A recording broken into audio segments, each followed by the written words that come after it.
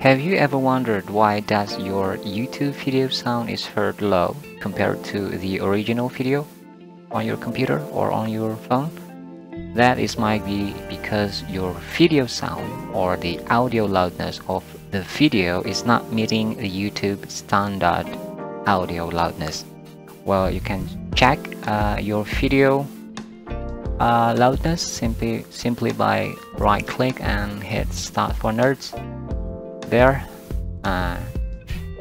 this is the volume and / normalize content loudness -3.3 dB. That means that this video sound is 3.3 lesser than the standard of YouTube. So how did you find out the standard of YouTube audio loudness? Well, you can check this site, is masteringthemix.com. There you can see the list, the platform, and then the standard loudness. And for YouTube, here the BTP mean decibel true peaks, and this one is LUFS. LUFS stands for the Loudness Unit Full Scale. So these two are standard for YouTube audio loudness. So how to find out these two values to measure your audio? Well, you can go here to ulin.co and install the Ulin loudness meter. It's free, and you can also install the PST plugin,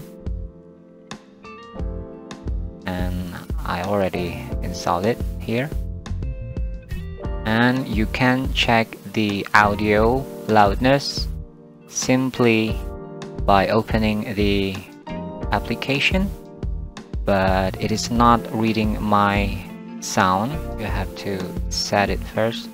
Click here, reference, and use system audio.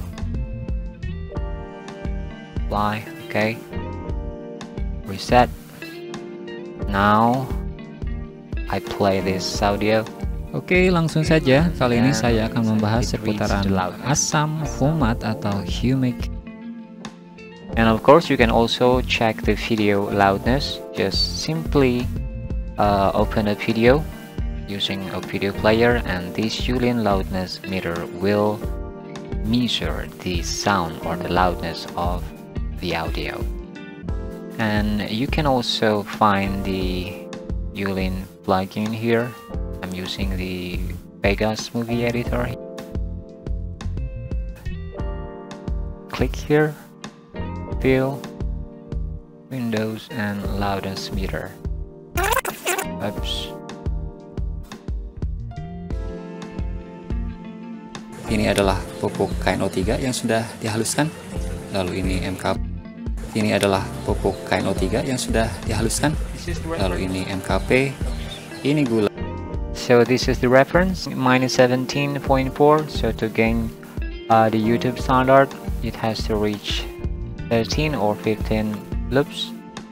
Then you need to gain the audio. So as simple as that. This is the reference, loops and DBTP. As for DBTP is TP stand for true peaks, and it's happened to me that I'm using Vegas here, and it has already the true peak meter, and this is the true peak meter here. Ini gula dan ini urea. Yep. So this is the reference. That means to gain -1, you need to add more 0.8 dB here. Just measure it.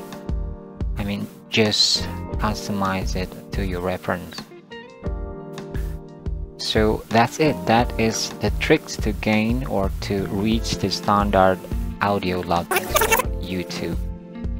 Once again, this is the reference, and of course you can also find another reference for other platform. And as for YouTube, is 0.1 dB TP and 13 to -15 LUFS. And another trick, you can also use the audio for reference. I mean, this, let's say I'm using the YouTube Pre-Music. This audio is taken from the audio library from YouTube. Let's play it here.